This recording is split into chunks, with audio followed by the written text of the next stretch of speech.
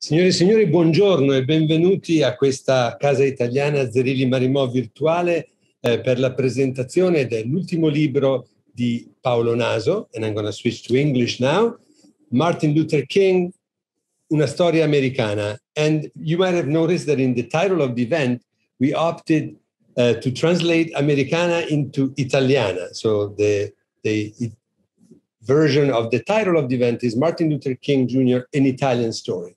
I'm delighted to have with us three fantastic colleagues, and I'm going to leave you in the capable hands of one of them, Massimo Di Gioacchino, that will formally introduce the other two speakers, the author of the book, Paolo Naso, that I remember very fondly during his visit to the Casa Italiana a few years ago, and Angelica Pesarini, a former at NYU Florence, with whom we had this very successful series the past semester that she curated and really conceived with us and for us on aspects related to the life and culture of different minorities in Italy right now.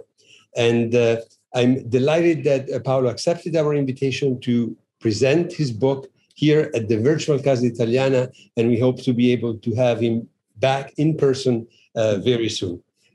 Welcome to all of you. As you know, the event is going to last approximately an hour. And in the last part of the event, you will have an opportunity to ask questions or make comments and remarks according to the instructions that Massimo will give you. Please welcome Massimo Di Gioacchino. Thank you. Thank you, Stefano. Hello, everyone. Buonasera a tutti. I'm delighted to welcome all of you connected today from so many different parts of the world to our panel discussion titled Martin Luther King, An Italian Story. The panel discussion originates from the recent book by Paolo Naso, titled Martin Luther King, Una storia americana, published by Laterza in 2021, and aims to discuss the reception and debate in Italy on the intellectual figure and ideas of Martin Luther King Jr., from the early 1950s to the killing of Jerry Maslow in 1989. Before I introduce our guest, I would like to thank all the people that made today's event possible, especially the director of Casa Italiana, Stefano Albertini, Julie Canziani, Julian Sachs, and Anne Wolf. I would also like to remind you that in the second part, there will be room for questions from the public. Paolo Naso is professor of political science at La Sapienza University of Rome, where he started and coordinated the master's program in religions and intercultural mediation. Since 2016, he has served as coordinator of the Committee for the Italian Islam at the Italian Ministry of the Interior. Naso has also taught at Wake Forest University and Davidson College in North Carolina and the United Theological Seminary of the Twin Cities in Minnesota as visiting professor. Having grown up in the Valdensian Church, he keeps regular contacts with the American Valdensian Society, as well as some U.S. Protestant denominations. He directed the Mediterranean Hope Refugees and Migrant Program in Italy, which assisted refugees across the Mediterranean through humanitarian corridors. This program, awarded in the past by the UNHCR of the United Nations. He is author of many volumes on religious pluralism, religious freedom, and American history, including God Bless America, The Religions of the Americans, The Other Martin Luther King, The Dream and the History, A City Upon a Hill, Puritan Tradition and Civil Rights Movement in the US. Angelica Pesarini recently took up the newly created position in Race and Cultural Studies, Race and Diaspora and Italian Studies at the University of Toronto. She earned her PhD in 2015 from the University of Leeds and has taught courses in gender, race, and sexuality at Lancaster University. From 2017 to 2021, she taught the course Black Italia at New York University's Florence campus. Pesarini's work explores dynamics of race performativity with a focus on the intersection of race, gender, and citizenship in colonial and post-colonial Italy. And she's also interested in the racialization of the Italian political discourse on immigration. She has previously conducted research on gender roles and the development of economic activities within some Roma communities in Italy and has analyzed strategies of survival, risks, and opportunities associated with male prostitution in Rome. Active in the Italian anti-racist movement, Pesarini is the author of several publications on issues of race and racism in Italy, both in English and Italian, and is a member of the Black Mediterranean Collective, which recently published The Black Mediterranean, Bodies, Borders, and Citizenship, published by Palgrave Macmillan in this very year, 2021. Thank you both for accepting Casa Italiana's invitation and being here today. Celebrated for giving an exceptional rhetorical form to the American dream of equality and justice, Martin Luther King Jr. denounced with great force the nightmare of racism, becoming the spokesman for the largest nonviolent movement in American history. In contrast, not only with that White House, but also with some sectors of the African-American community, he sided against the war in Vietnam and advanced an increasingly radical criticism of the social and economic system of the United States of America over the years. Paolo Naso's book rigorously reconstructs, with a brilliant and vivid writing style, King's action without hiding the inner structure, weaknesses, and progressive isolation of a leader who denounced the deep connections in American society between racism, social injustice, and militarism. One of Naso's main theses is that in Italy, King's political radicalism has long been overshadowed and replaced by a more comfortable figuration as an American icon, and from a different perspective, of a good man, a good leader. On the one hand, the Italian left did not consider King radical enough because, many thought, he did not emphasize class consciousness and did not repudiate the capitalist social order that the United States represented at the time. His being a Baptist pastor, moreover, did not appeal to many atheist and materialist members of the Italian left. On the other hand, Naso argues, Italian liberal Catholics also did not recognize the radicality of his stances on poverty, war, and social inequality. In addition to invite Paolo Naso to present the work behind his book and to develop, if possible, such theses, I would like to ask him what role the Italian publishing history had in creating such an understanding of King as a political figure. Moreover, how was King generally portrayed in Italy at the time? And lastly, why didn't his anti-militarist and late anti-capitalist stances spread to Italian public opinion? Thank you so much. Thank you, Massimo, for this wonderful introduction. And many, many thanks to my colleagues of NYU, Dr. Albertini and Dr. Pesarini. It's really a big pleasure and honor to be back, even officially at the Casa Italiana. And I promise next time I will be in person. It would be a special pleasure for me to share with you in person. And thank you for giving me the opportunity also to explore the Italian interpretation, historical interpretation of the ministry of Dr. Martin Luther King. And as Massimo introduced, I will start from the so-called publishing industry. And we have to admit that in Italy, we have a good a series of publications by Martin Luther King. I can quote, of course, The Strength to Love, that has been translated, The Trumpet of Conscience, even translated, and Where Do We Go From Here, translated. All the three books have been translated by the same publishing house, say, that is specialized in school books. So it is a very limited target. Nevertheless, the books circulated. But the problem is when these books have been published. Strength to Love has been published in 1968. Trumpet of Conscience in the same year. And Where Do We Go From Here in 1970. King was already dead. So the fame and I would say a deeper knowledge of the leader of the reverend of the person Martin Luther King arrived just only after his death.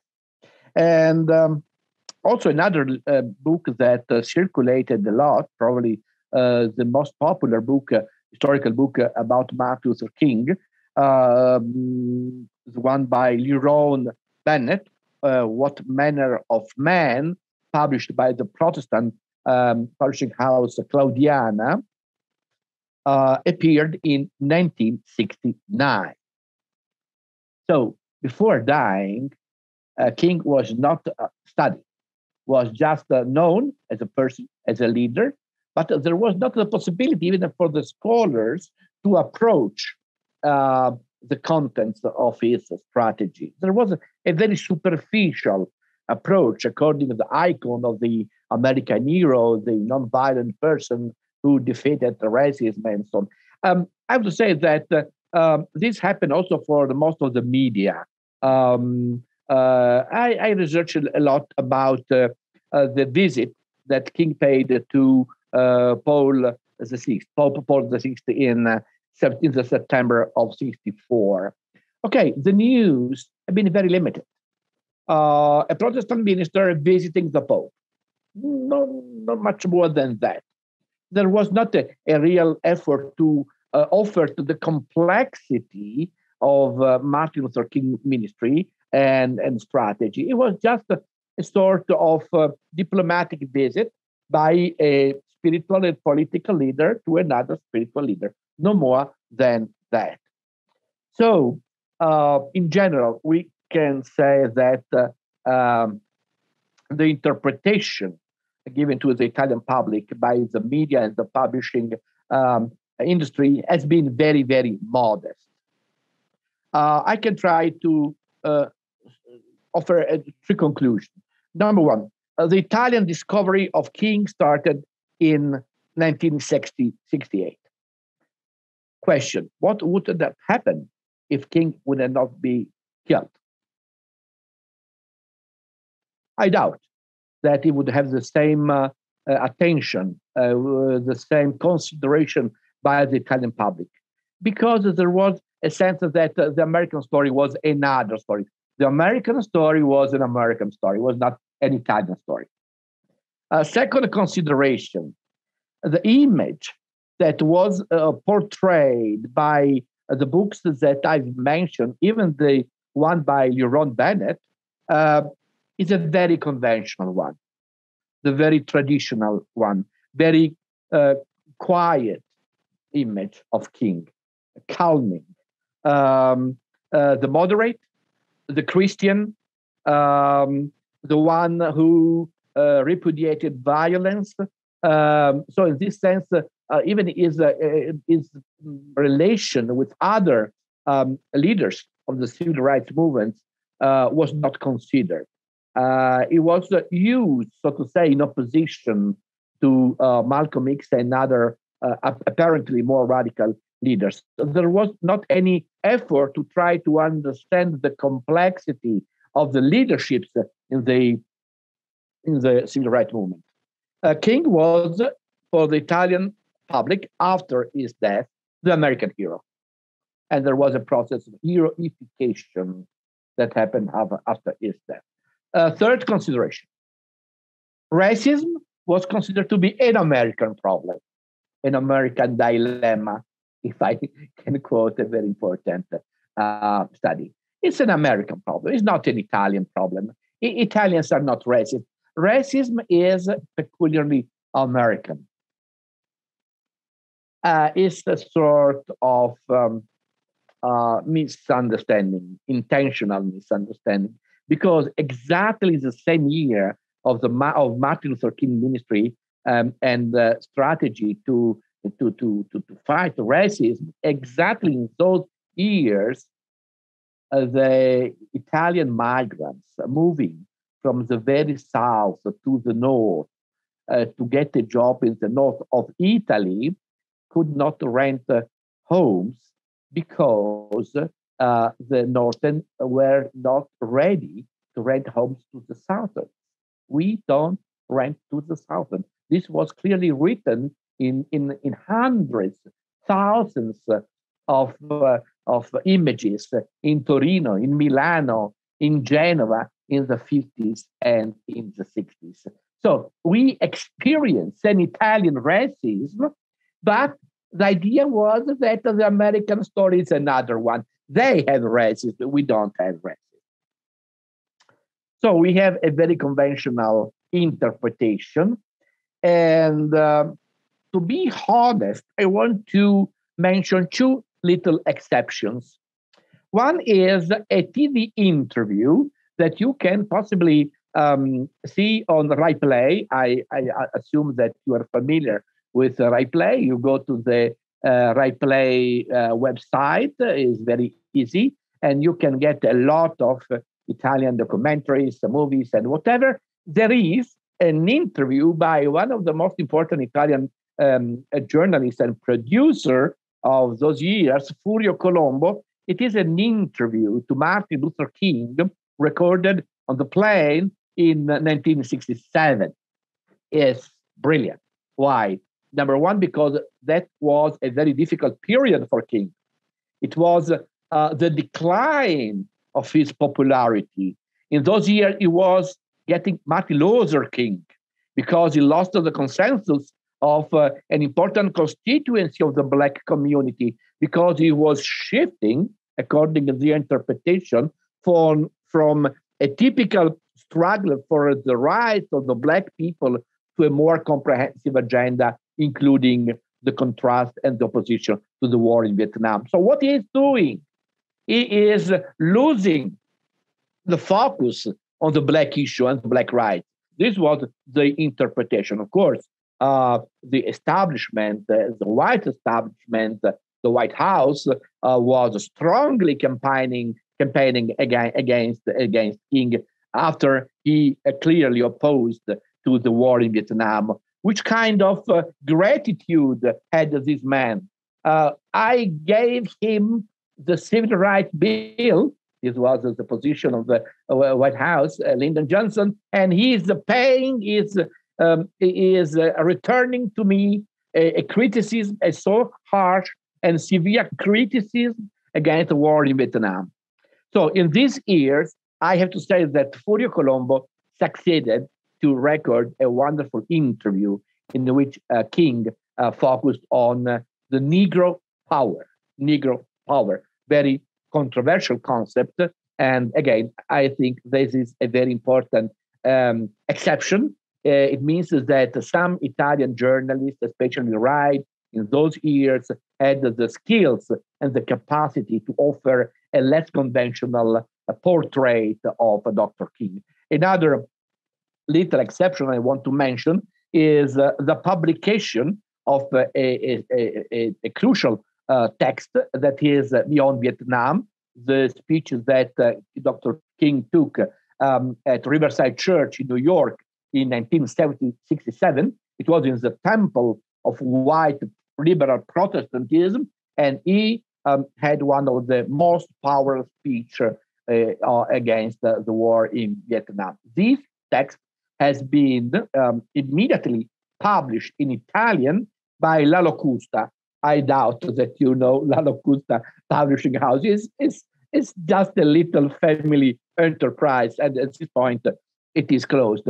But this little publishing house had the clear intention to, and the clear capacity to understand that that speech was very, very important and very strategical. So, due to this interpretation in Italy by Dr. King, what did we lose? What we have lost in this representation of Dr. King's ministry?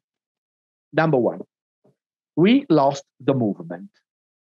The civil rights movement is not a movement, is Martin Luther King's story.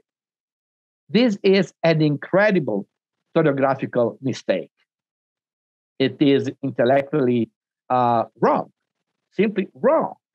I think that to understand King and to put him in the right frame, we have to remind the strong sentence, severe sentence by Ella Baker, one of his original assistants, who told it is not Martin who created the movement, it was the movement who created Martin. So to say that Martin was part of the movement reduce his impact and the moral authority of the leaders? I don't think so. On the contrary. It was so important because he succeeded to keep a strong leadership being part of a movement and getting also criticism from the movement. So this is something that we miss. Number one, the movement. We miss also the complexity of those years. The easy and comfortable representation, especially in Italy, where there is the Kennedy mythology, is that Martin Luther King and Kennedy and the Kennedys were wonderfully friends. There was a community of intention among the two leaders, the Protestant nonviolent leader and the Catholic progressive president. We know from the document that this is not the real story. This is not what appears before the march, when King pronounced his famous discourse, "I have a dream," August 28, because the Kennedys, the clan Kennedy, didn't want the demonstration, the gathering to happen. It was too critical for the White House to have such a representation. So there were so many efforts to mediate, to reduce the impact of that event. Okay, if we go to heroification of King as the only American hero, we miss also this complexity. Finally, if we go to a very conventional representation, the good man, the hero, the one who defeated racism, and so on, we don't catch and we miss the process of radicalization of Martin Luther King.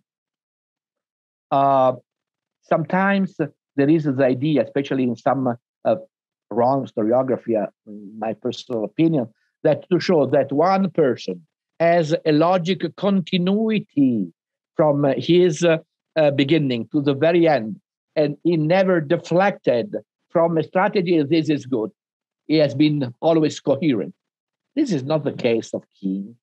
There are some turns, there are some changes, and there is a process of radicalization. No doubt that the Vietnam War and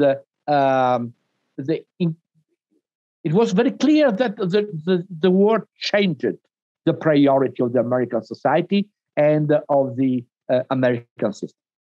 The war became more important than the struggle to poverty.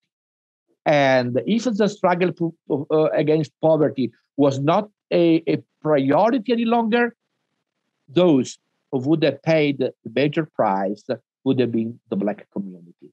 This was the logic of King's radicalization, of King's analysis.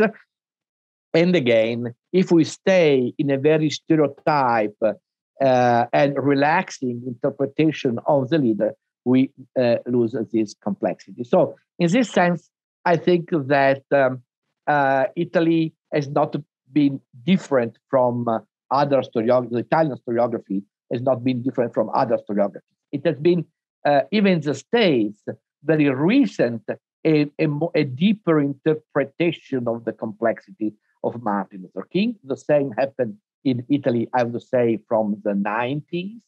But it is very important that being more critical and also more going in a deeper analysis of what have been the changes and the radicalization of the leadership, we are not diminishing his moral and spiritual authority that remain a big pillar of the American and the world society of the 60s. Thank you. Thank you so much, Paolo Naso. I think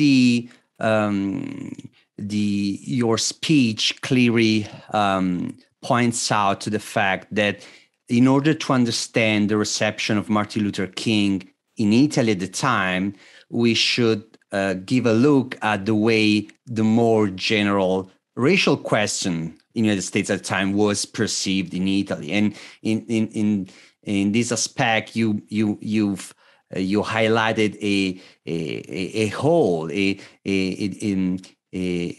lack of understanding and of the broader African American movement at the time. At this point, I would like to ask Angelica Pesarini how the racial question in the United States was understood in Italy at the time, in order to follow our discourse, to continue our discourse. And I will specifically ask her, did the Italian public opinion recognize the existence of a racial question in Italy?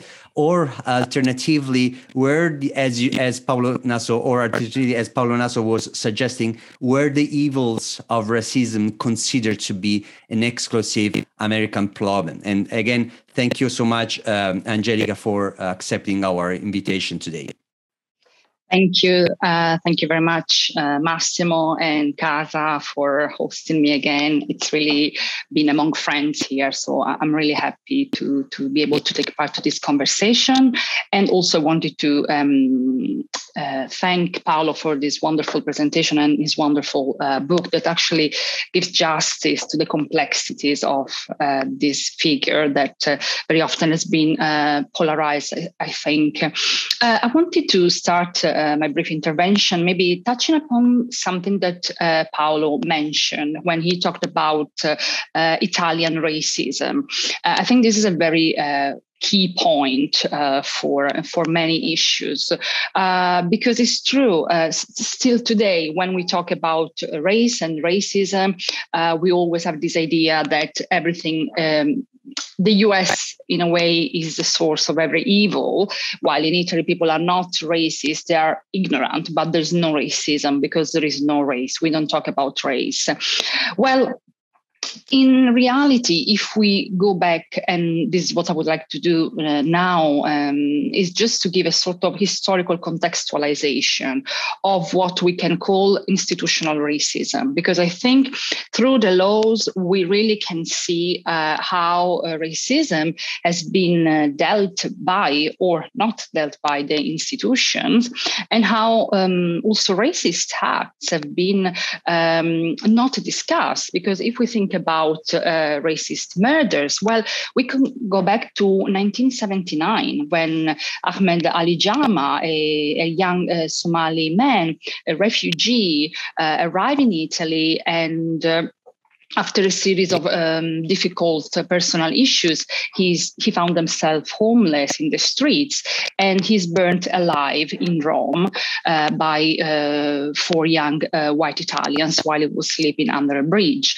Not to mention Giacomo Valent in 1985 in Udine. He was a high school student, 16 years old, and he stabbed 63 times by 2 fellow students who were extreme right followers. So racism has not been invented in 2018, as many thought.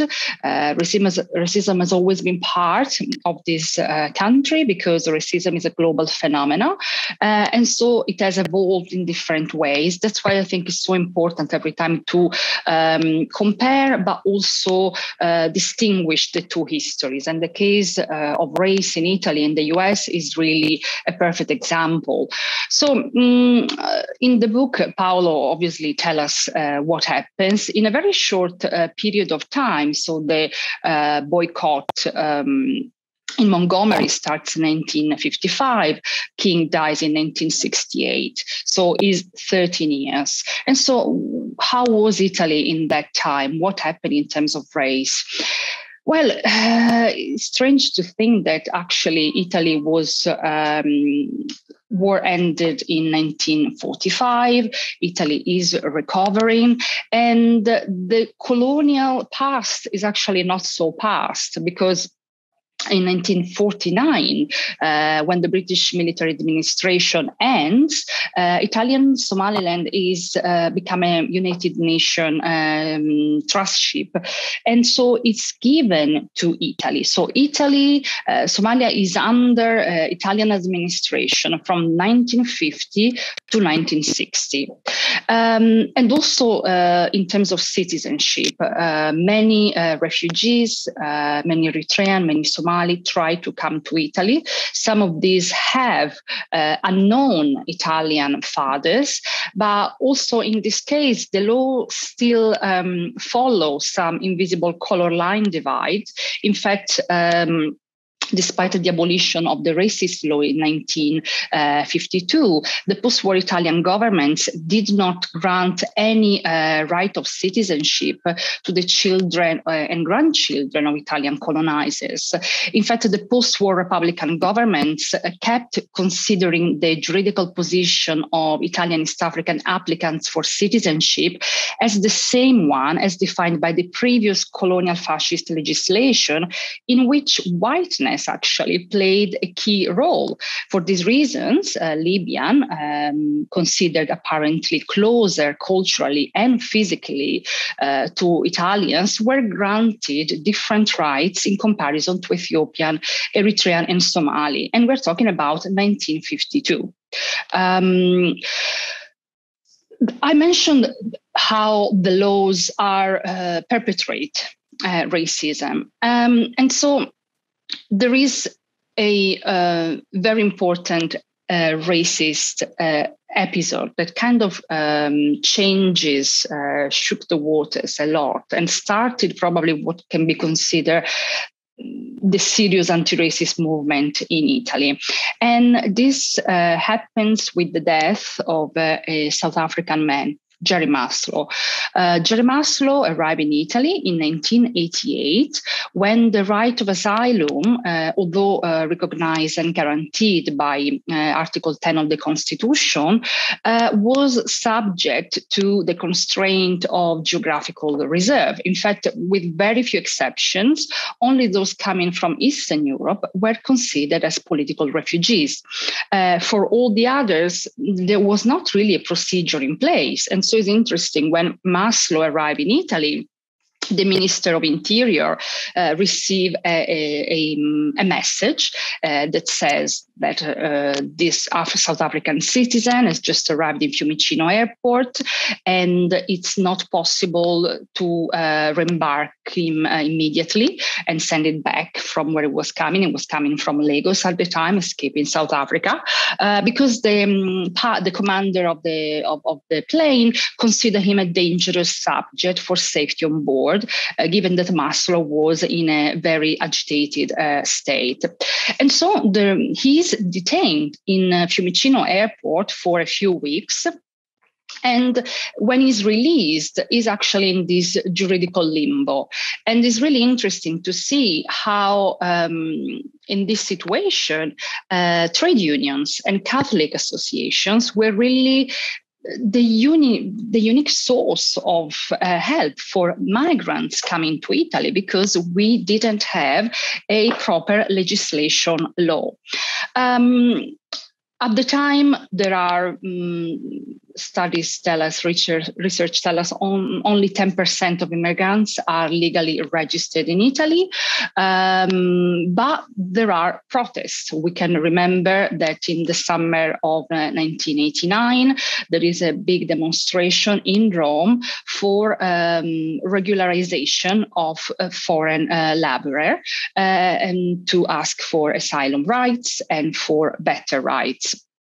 In fact, the so-called red gold, the picking tomatoes, becomes a huge source of income, but it's very it's not regularized. In fact, There are many criminal organizations trying to manage in that sector. And so there is a lot of vulnerability and invisibility for the workers who decide to be temporary laborers picking tomatoes in the south. And so Maslow actually found themselves there. He goes to Villa Literno picking tomatoes when he's one night is robbed. He and his companions were attacked with guns, robbed of their savings, and eventually killed. What is really tragic, I think, is what Jerry Maslow said a few months before his death. In fact, and I would like to quote what he said in an interview. He said, I thought in Italy I would find a space to live, civilization, a welcome that allowed me to live in peace and cultivate the dream of a tomorrow without barriers or prejudice. Instead, I'm disappointed. Being Black, having Black skin in this country is a limit to civilized coexistence. Racism is here too, is made up of bullying, abuses, daily violences against people who are asking for nothing more than solidarity and respect. Those of us in the third world are contributing to the development of your country, but it seems that this has no weight. And then he concludes by saying, sooner or later, one of us will be killed, and then we will realize that we exist. So I think this premonition almost of his death really triggered a lot of emotion, especially when he was killed. We have to remember the entire nation protested, and 300,000 people went in the street. So it's considered as one of the biggest anti-racist march in the Italian, in the post-war Italian history. So what happened? This murder actually triggered a series of institutional and political changes. We have the first law for immigration, the Legge Martelli of 1990, that was designed when there were approximately 50,000 foreigners entering Italy and 600,000 residents. So this is the first, we can say, formal immigration law because it finally treats immigration by narrowing the flows and by giving preset numbers of access, by giving quota. So it links immigration to the job market. So although it's considered as a guaranteed law, in reality is framing immigration in a very specific way. It's true that this law was given a permit of stay, which lasted 2 years and was renewable and can be obtained for work, for studying, and for medical care or family reunification. Those that get in with regular documents but stay after the expiration of the permit were considered illegal immigrants. So we started to frame already, to use some specific terminology that will become prominent later on. And so illegal and illegal immigrants are expelled. Expelled immigrants have 15 days to leave Italy, otherwise they will be deported by the police. And again, the aim of the law was to regularize immigration workers who were exploited as irregular workers, but it didn't create a solid program for the future. So another very important law is actually the one called Turco-Napolitano, and is interesting because Livia Turco at the time was the minister. I was struck thinking about it. We had a minister for social solidarity, something that seems inconceivable in Italy today. So it's interesting also to compare the political possibilities we had in the past that we don't have anymore in the future. And Giorgio Napolitano, who was Minister of the Interior at the time. So this law tried to further regulate incoming flows and to discourage illegal immigration by establishing for the first time in Italy temporary residence centers for immigrants subjected to expulsion.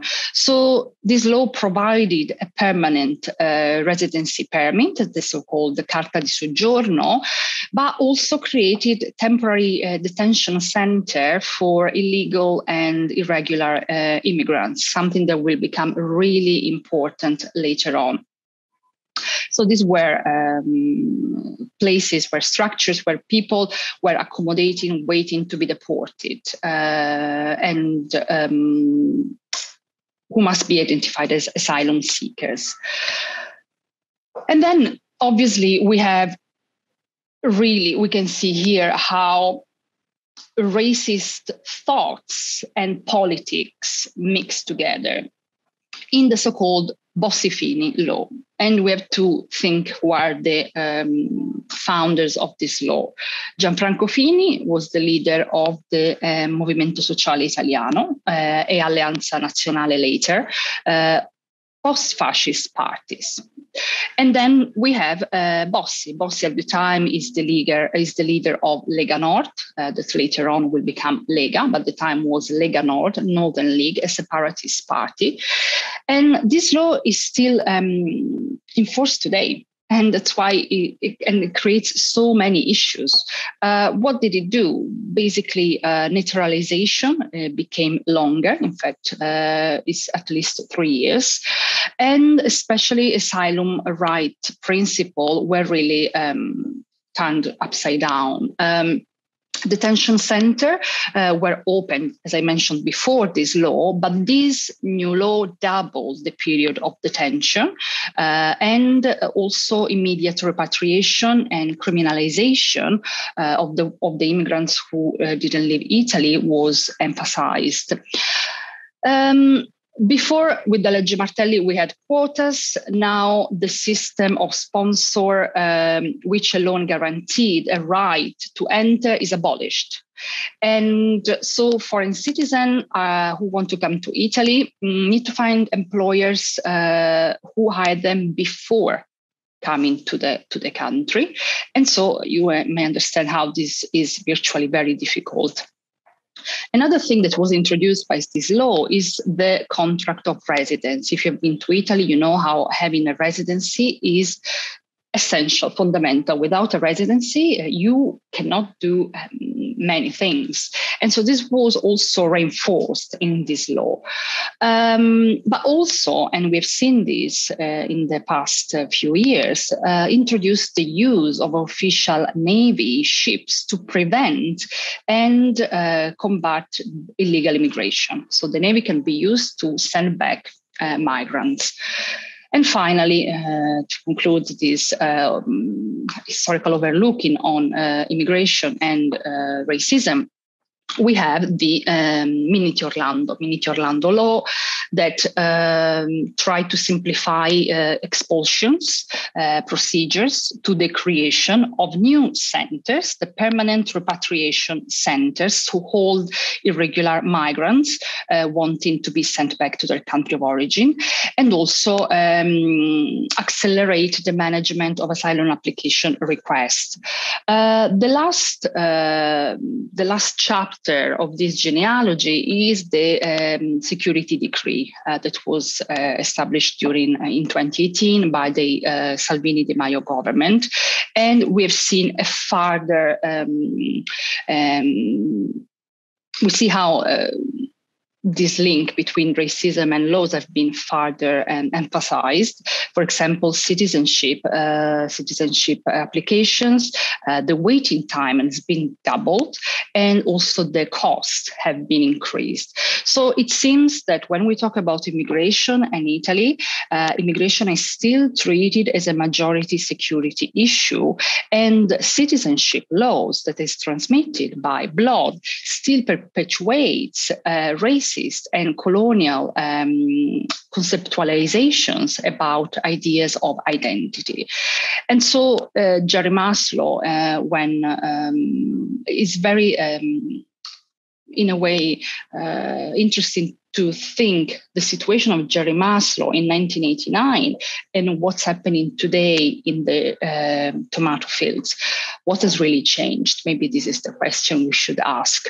I'm going to stop here because I know we want to have Q&A, and I can carry on later on. Thank you. Thank you so much, Angelica, for your presentation, for your speech. First of all, I would like to remind you that below on your screen, you are able to pose questions to the speakers today. And so, first of all, I would like to invite all the public, all those of you who are joining us today, to make your questions to Paolo Naso and Angelica Pesarini. We are going to start in a very few minutes. We're going to start the questions and answers phase. So the second part of our presentation, of our public discussion today. And so as you start writing your questions to the speakers today, I would also love to share with all of you.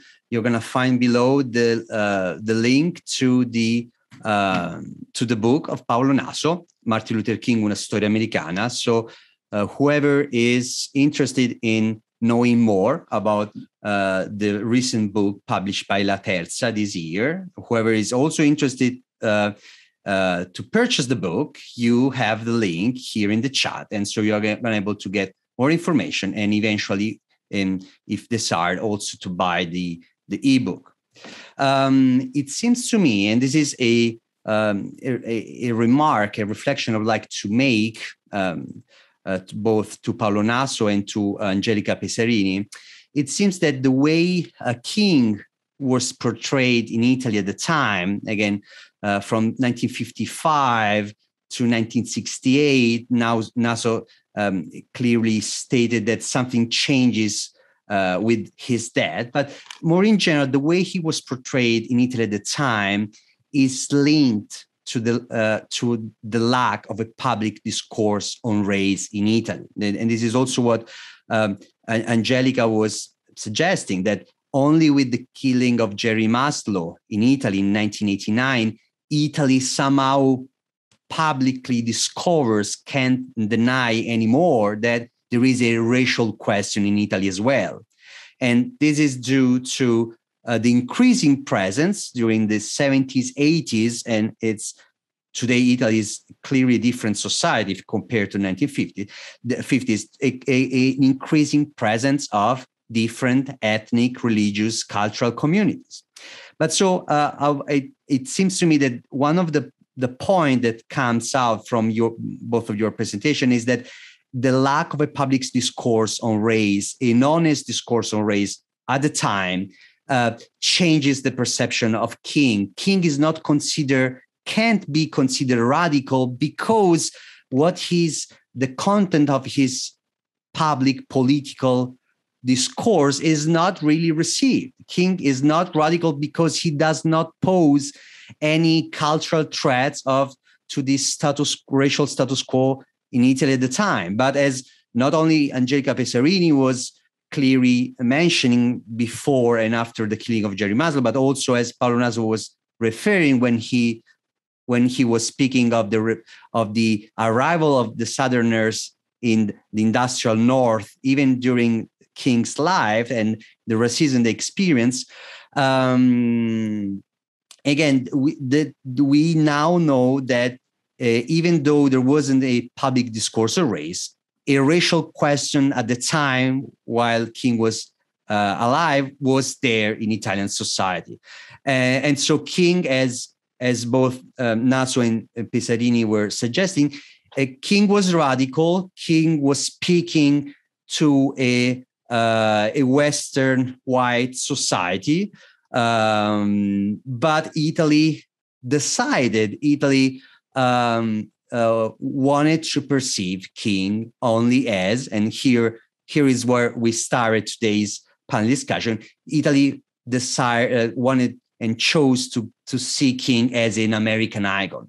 a good man, a good leader, but not someone who could change the status quo in Italy. And so again, I'm gonna receive and read and pose to the speakers the questions that all of you would like to pose them. So feel free to write here in the Q&A chat here below in Zoom. And while we gather a few questions from the public, I would love Paolo Naso to answer the content of the speech of Angelica Pesarini and to make any responses to her very long, clear discourse on racial policies and racist politics in Italy. And again, so I will give the floor to Paolo Naso, but in the meantime, we are going to gather a few questions. Thank you.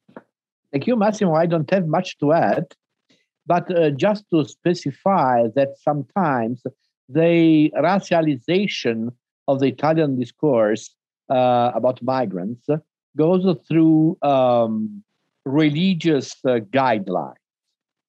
So it depends from the atmosphere. Sometimes the problems are the Moroccans. In other periods, they have been the Muslims. In other periods, they have been the fundamentalists. In other periods, they have the refugees. In other periods, they have been the North Africans. So it depends from the situation, the context, and sometimes the consideration does go through the origin of the people, through their religious belonging. And this is devastating, simply devastating. Number one, because it destroys the spirit of pluralism. Italy has a clear destiny to become a pluralistic country, no ways. Even there is a massive presence of the Catholic Church. All the research and statistics now show that Catholics in Italy are a minority. I would say a consistent minority, let's say 30%, 25% of the Italian population, but they are a minority. On the opposite, we have 10% at least of Italians who worship in a different way than the Catholic one. At least 6 billion of people. So Italy is changing. And the racism can go through other guidelines, not only the racial one. We have some problems in Europe, as you know, to adopt the category of race. We have a serious problem for that, for what happened in the 30s. But for sure, it is a process that sometimes includes also religious categories. And there is a way to be racist without naming race, but naming a religion. What I would like to add probably is that the political process that Angelica described has been controversial in some ways. And some stops became not only from the civil society, but also from the constitutional court. For instance, the Italian ships are not authorized anymore to push back the migrants. This is very clear. It is against our policy and against our constitution. So, yes, of course, the law is still in power, but the application of the law according and thanks to the interpretation of the Constitutional Court changed for better in this case. Another example, the case of the NGOs who are forbidden to search and rescue in the Mediterranean. It is very clear that there is a massive campaign to criminalize any action of search and rescue in the Mediterranean. If they break the law, they have to die. This is the axiom that many people hate.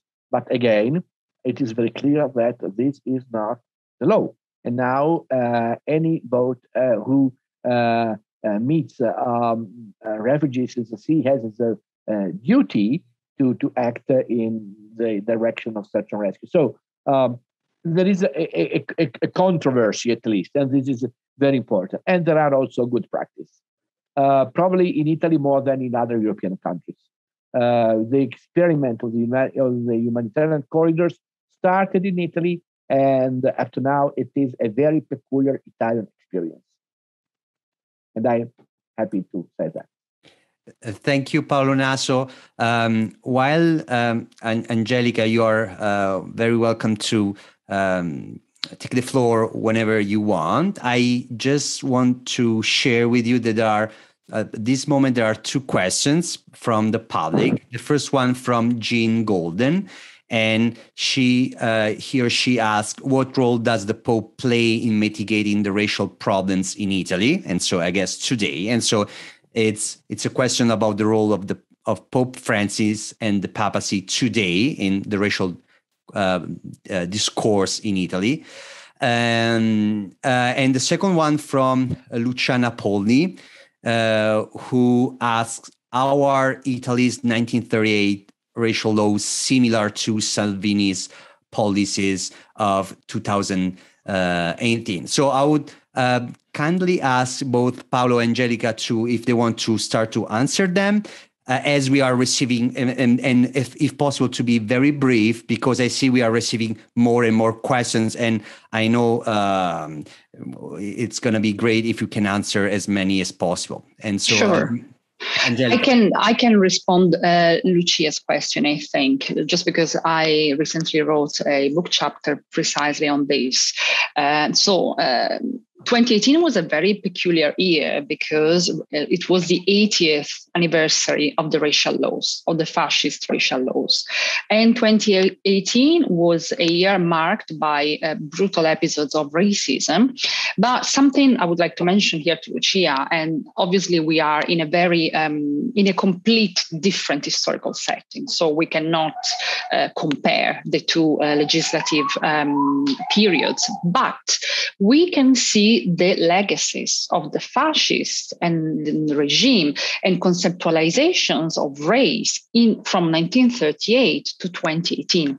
And I would like to just mention an example. 2018 starts, we are in the middle of the electoral campaign. We will know that in June, Salvini-Di Maio government take the lead. 15th of January, 2018, Attilio Fontana, the current governor of Lombardia, at the time he was a candidate for Lega, he starts with a declaration at the beginning of the year. And he's about refugees and asylum seekers. He says, we cannot take them all because they are they outnumber us. And we cannot take them all because otherwise we will see the extinction of the white race. These are his words, l'estinzione della razza bianca. So these words, razza bianca, were at the core of the racist and of the racial laws with the Manifesto della Razza in 1938. So although we cannot compare the two periods, because as I said, it's a complete different historical setting, we can clearly see some legacies here. And it's quite striking to hear razza bianca being said on the 80th anniversary of the racial laws. I don't know if Paolo Naso wants to answer the other question. I fully agree with Angelica. We can't compare. There is some legacy, but it's clear that the political context is totally different. We are not in a dictatorship, we are in democracy, and we have the possibility to react to this phenomenon. I mean, what are the people of the NGOs and many associations and the congregations, not only Christian congregations, are doing for the migrants is totally legal, and is doing the difference. And this gave me the opportunity to say something about the Pope. I do believe the Pope is the most important moral voice we have in Italy at this moment on migration policies. Is this a good news? No, not for me, but not because I am not a Catholic. It is not a good news because I do believe that the Pope has another ministry. Of course, he can speak about moral conscience. He can preach exactly as Martin Luther King did.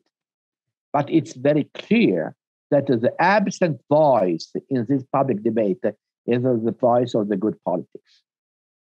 we have the case of the refugees. According to our constitution, that what mentioned Article 10, we have the duty to grant in Italy to the refugees the same right they are denied in their own countries. This is very clear. It's a very strong statement in our constitution. It is not implemented.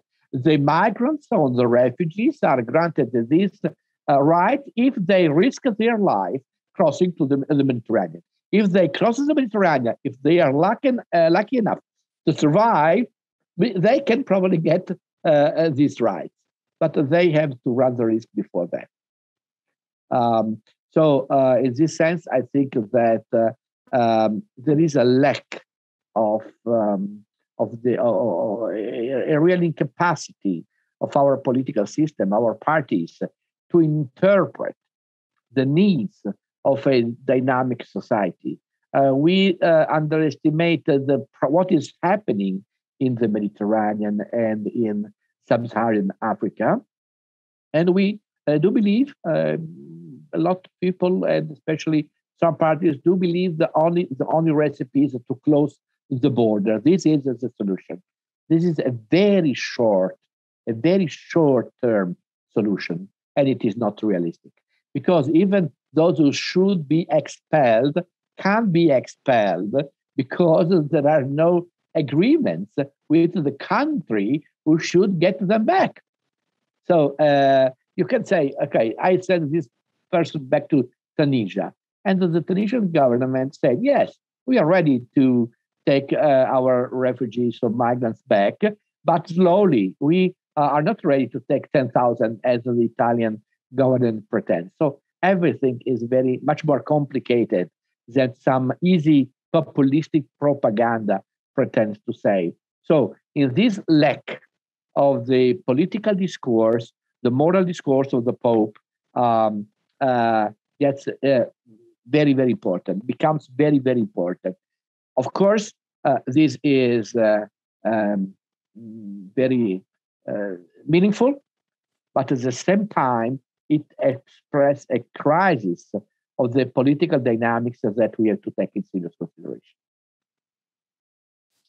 I see there is a question about the reception of the Black Panther Party in Italy, and Cristina Bellini from NYU Florence asked what was indeed the reception, and also Paolo Naso made a very precise reference to the translations of King at the time, the very few translations of King at the time, and Cristina Bellini asked if was instead Malcolm X translated, and so. I guess Paolo Naso can answer that. I don't know if Angelica has anything to say about that too as well. This was one of my questions actually for Paolo, because it was really interesting to hear more about the polarization of these figures. You know, also Malcolm X in Italy, in Europe in general, I think is one of these figures that has been incredibly polarized.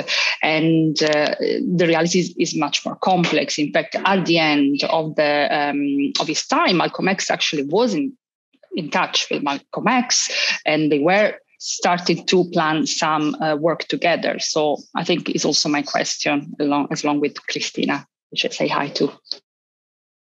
Okay. When you think about the Italian audience in those years, you have to consider that it was very politically polarized. So you had some neo-fascists, very conservative people. You have the Catholics, and you have the growing leftist parties. You are aware that in those years, the Italian Communist Party was the strongest Communist Party in the West. So when we think about the Italian audience in the 60s, you have to think about the neo-fascists, the Catholic, and the communists, so to say. All of them, for different reasons, were not in the position to understand Martin Luther King and American politics, because they were full of prejudice about America. The neo-fascists, for obvious reasons, it was the democracy, and this was not their project. For the Catholic, America was Protestantism, especially in those years. There was a Protestant nation. Do you remember John Fitzgerald Kennedy, who was called by the National Council of Churches before his election, "Hi, Mr. Candidate, what are you doing with your Catholicism? Will you be loyal to the American Constitution and to the Pope?" So the Catholic audience in Italy had not the categories to understand American democracy and church-state separation model in the US. The leftists, of course, as Massimo already expressed, were considering the class struggle as the key dynamic, and class was not King's category. It was another one. It was race, it was something else, not the classic class according to the Marxist terminology. So because of this strong polarization, cultural and political polarization of the Italian audience, it was very difficult, and to me still today very difficult for the Italian audience to understand the American political dynamics. In this sense, it's obvious that the Black Panther became very, very popular among some leftist groups. It became, the strong voice with a process of over-evaluation of their effective power. At the same time, even Malcolm X was a little bit difficult to be understood for the same reasons, because he was preaching revolution and he was preaching by any means, but he was not using the classic Marxist categories. And in Italy, what changed a little bit was the publication by Einaudi of his autobiography. This was a turning point. And I have to say that the few texts we can read by Malcolm X translated into Italian have been edited by some colleagues and scholars. I would say one name only, but there are others, Bruno Cartosio, who published important text by Malcolm X with a little and unknown publishing house, Shake Editions, a very radical one, very limited in its capacity to stay in the market. So it is very clear that with the exception of the autobiography, Malcolm X is not known to the Italian public. I fully agree that, again, if we don't understand the connection between Malcolm and Martin, we miss a very important piece of the frame. The important research by James Cone, Martin and Malcolm in America, published by Marino a few years ago, is incredibly important to show how there was a very intriguing and committing creative dialogue among the two leaders, and we cannot go on stating this polarization. They were different, but in some sense, between 64 and 65 when Malcolm died, and for Martin until 68, there is a new consideration by Martin Luther King about Malcolm X's role and leadership. Thank you, Paolo Naso. We are approaching the end of today's panel discussion. I would just like to see if Paolo Naso wants to briefly respond to one of the aspects of Matteo Caponi's question. I'm afraid we are not going to be able to answer the questions that arrived later. And he makes a more general point, but he then refers to the process of domestication of Martin Luther King in the US, which happened in the 1980s during Reagan, that we know was a Republican conservative president. And so if I would close with this question, and if I may add something to Paolo Naso. So, Paolo, you clearly refer to the domestication that happened in Italy during the years of Martin Luther King, so 50s and 60s. Here, there is a reference to another process of domestication. It was not during King's life, because as you clearly pointed out, King, especially in the late 60s, was started to be perceived as a radical from, for example, Lyndon Johnson.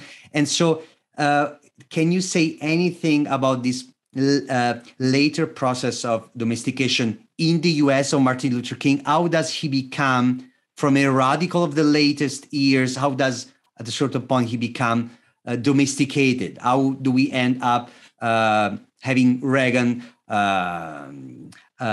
incorporating and celebrating King as a common American hero? And any possible reference, if you want to make, to the Italian perception of King in those 1980s. Thank you so much. And then we're going to close.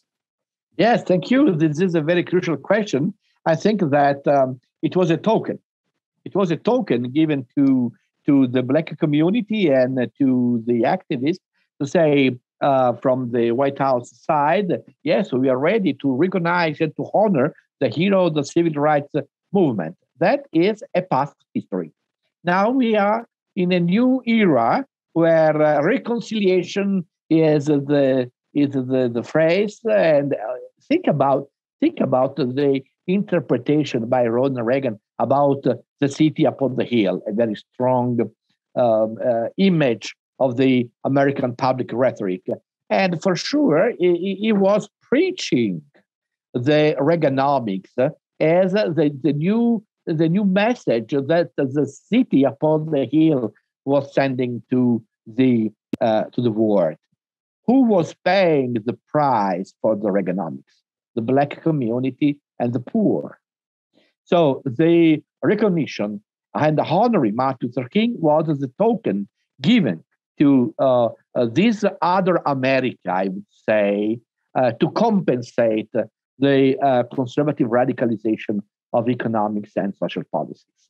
In Italy, we have a different story. We have a sort of opposition, because when King died, there was a celebration of the American heroes, so the discovery of that evil racism, and the celebration of the new America that started with the cooperation between King and Kennedy. Again, this is a sort of mythology, as I try to express. Now we are more solid in our capacity to analyze what happened in terms of policies, international policies in those years. The war was changing a lot of dynamics, so the relation between Kennedy and the world order is less easy than it is usually described in Italy. So we had to wait until the 90s for a reconsideration of King ministry. And I think that the idea that stressing the process of radicalization of the leader, again, is a way to celebrate this gigantic figure that played a role not only in the American society, but also, in the global society. Thank you so much, Paolo Naso and Angelica Pesarini, for accepting to participate to today's panel discussion. I would also love to thank all the public who participated from different countries. Again, thank you also to all the staff of Casa Italiana for making sure that the event could run smoothly, as it was the case. And again, thank you so much for participating today. Should you be, in case you are interested in knowing more about the book, and even in case in purchasing the book, you find below in the chat the precise link to the Laterza website where you can buy it. Again, thank you so much and have a very pleasant day. Buonasera. Grazie.